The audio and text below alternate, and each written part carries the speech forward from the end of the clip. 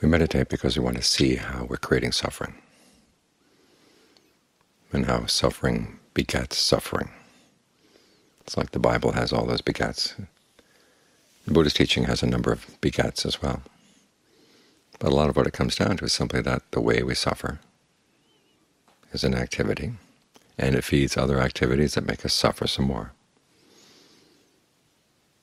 The Buddha defines suffering as the clinging aggregates. And it's because we cling to them, when the aggregates themselves don't cling, we cling to them, that we suffer. And then in clinging we create more aggregates. As the Buddha said, that's how our experience of the aggregates comes about. It comes about through passion and desire. And passion and desire are the definition of clinging. So the two sides feed each other.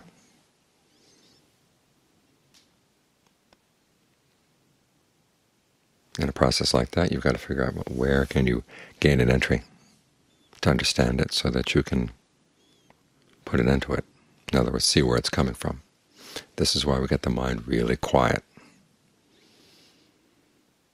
because it helps us get rid of the major clinging, the one form of clinging that the Buddhist has no use for at all, which is sensuality. The other three kinds of clinging, there's clinging to habits and practices, and clinging to views, and clinging to doctrines of the self. And those actually have a skillful version that we actually use on the path.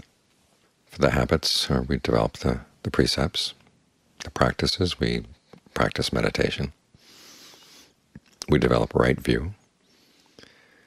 And we try to develop a healthy sense of self that enables us to see the worth of following the path and to have the confidence that we can do it,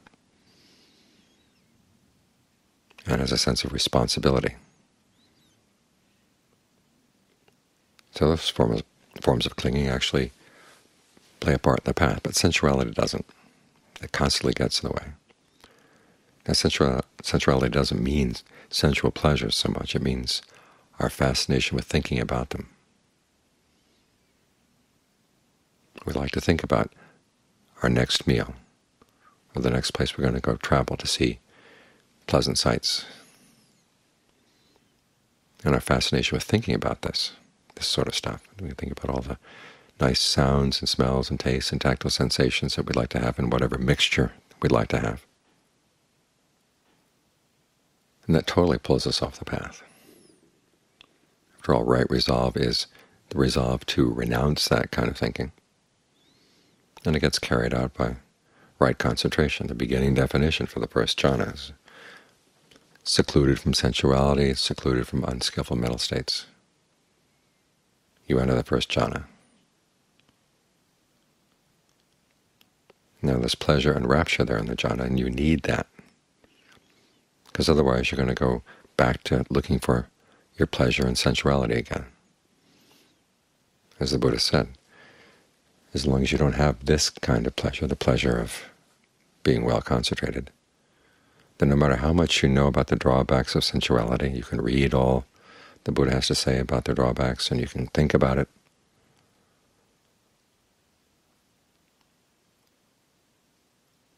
but if you don't have this alternative pleasure, you're still going to go back to it.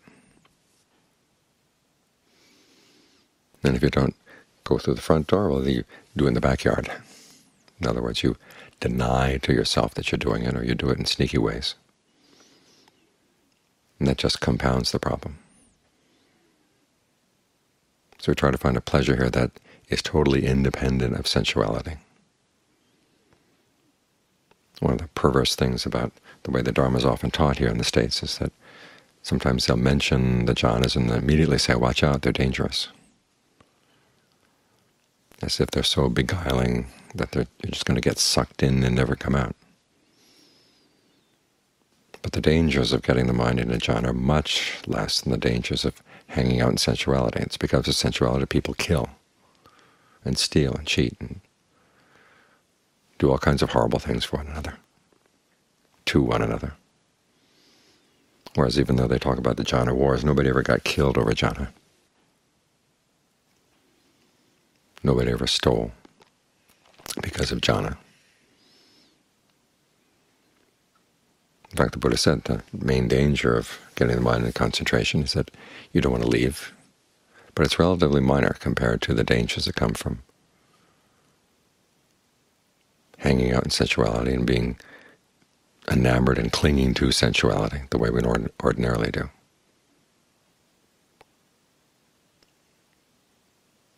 This is one of the reasons why there's so much emphasis in the forest tradition on getting the mind into good, strong concentration. And it often starts, the instructions for concentration often start with contemplation of the drawbacks of sensuality, the 32 parts of the body. In other words, one of the main objects of sensuality, just look at it, what you've got. And the purpose there is not so much to be down on the body as basically to see, well, this is what the mind can do. It can take something that is not really worthy of getting all lustful for, and it can paint pictures for itself. But this is the way it is, and that's the way it is, and create stories, all kinds of things. We want to see through that. In other words, the problem is not out there, the problem is in here, the fascination the mind has with its own fantasies. That's sensuality. And so when you see that the objects out there have nothing to do with the fantasies, then you turn and look at the fantasies and to realize that these are the problem. Once you can see that they are a problem, then the mind is much more likely to settle down. And even though it doesn't cut through that particular fetter, still it's able to clear the decks for a while to understand what's going on. Because the mind in concentration is the ideal place, it's the ideal laboratory to understand these aggregates that we cling to. Because what have you got here? You've got the breath, which is form, and you've got the feelings of either pain in the body or the pleasure that can come from staying continuously with the breath. That's feeling. And then you've got the labels that you use to keep the mind with the breath, the way you picture the breathing process to yourself, and picture the way the breath moves around in the body, and picture your idea of where you are in relationship to the breath and the body. That's perception. And they're fabrications. 3 in all. There's bodily fabrication, verbal, and mental. You've got all those here. Especially in the first jhana, there's directed thought and evaluation. That's verbal fabrication. Then you've got the breath, of course. That's bodily fabrication. And you've got feelings and perception, so that's mental fabrication. And to get the mind into concentration, you have to learn how to use these aggregates as tools. Consciousness, of course, is simply aware of all these things. So you've got all 5 aggregates here. So you use the perceptions and use directed thought and evaluation. You focus them on the breath in such a way that the mind is willing to settle down.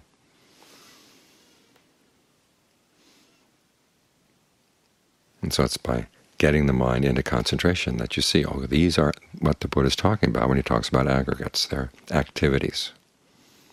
The term aggregate is unfortunate in the sense that it sounds like pieces of gravel.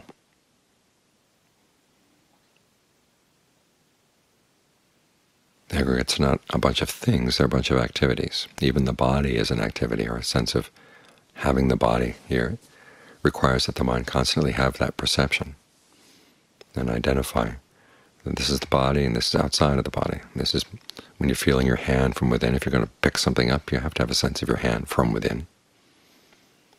You move the body around, and the body's constantly changing. As the Buddha said, it's constantly wearing away. So it's a process as well. It's when you get hands-on experience with these processes that you can, in the concentration, that you can begin to see how they also act in the world outside. This is where one of the skills of meditation should be brought out. As you're dealing with a situation outside and you find that you're suffering over it, okay, where is the fabrication, where is the perception, where is the feeling that you have in the body? And if it's creating suffering, why do you keep doing it? At the very least, substitute the unskillful aggregates with skillful ones.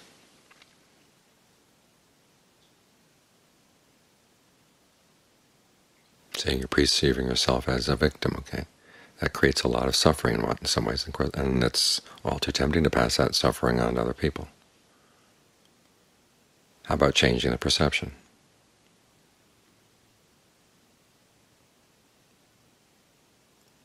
And whatever suffering is there, it's not so much you blame yourself for your suffering, it's basically realizing you've got this opportunity. You can change your ways and suffer less.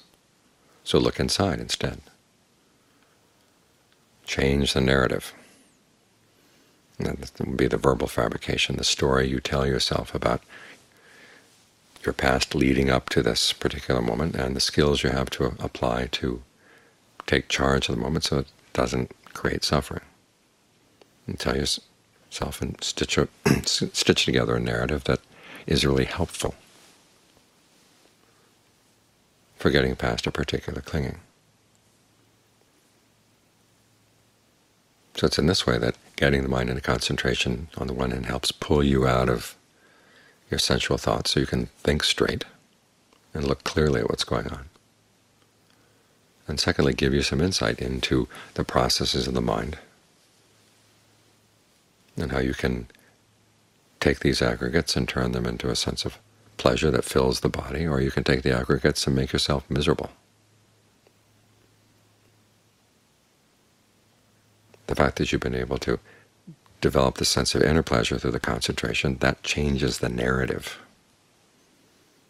Because the narrative of your life depends a lot on the skills that you have, the skills that you develop, the skills that you develop and then abandon, or the skills that you develop and then maintain, and actually put to use. What's sad is when you develop skills and then you just kind of leave them.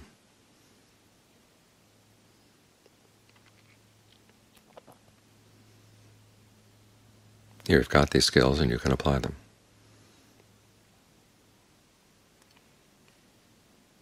So when you get out in the world, try to take apart the narrative and instead make it a matter of, okay, where is the feeling, where is the perception, where is the fabrication?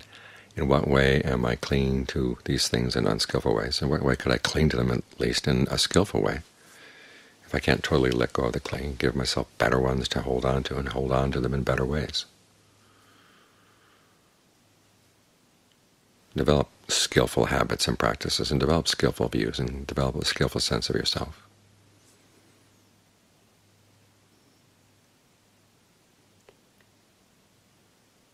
This is why right concentration is one of the factors of the path. All the factors of the path are necessary,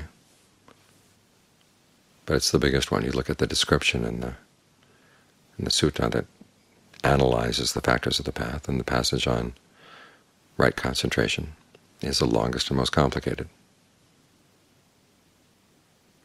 because it's the big scale we have to work on. The others, as the Buddha said, are the requisites for it. They build up to right concentration, and they'll come together right here. It's not that you develop right view and then leave it and move on to right resolve. Right view has to be part of right resolve, and then right view and right resolve are part of right speech, and all the way up to right concentration. They should all be here if it's going to become noble right concentration. But at the very least, try to get this skill under your belt, the skill of talking the mind into settling down, and then getting quiet as it observes what's going on with the breath and observes what's going on in the mind. And then begins to understand, what is it like to have a still mind? What are the processes that go on into a still mind? Or these same aggregates. But instead of being a load on your shoulders, they're part of the path. You've taken those bricks off your shoulders that you've been carrying around, and you put them on the ground, and you make a path. And then you go home, and then you put them back on your shoulders again. And then you begin to ask yourself, why? Why do I have to do that? Why don't I just leave them there on the ground, continue making a path? So that you observe your mind all the time. And notice that I'm clinging to this, I'm creating suffering. I better learn how to find something better to cling to.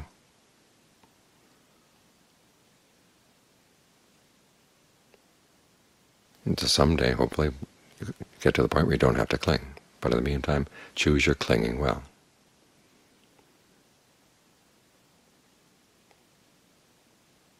And if you're going to cling, this is one of the best things to cling to: the mind in right concentration.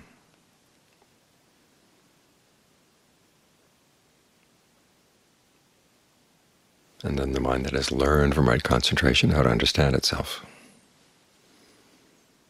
and straighten out its feelings and perceptions and fabrications, so that load of suffering gets less and less.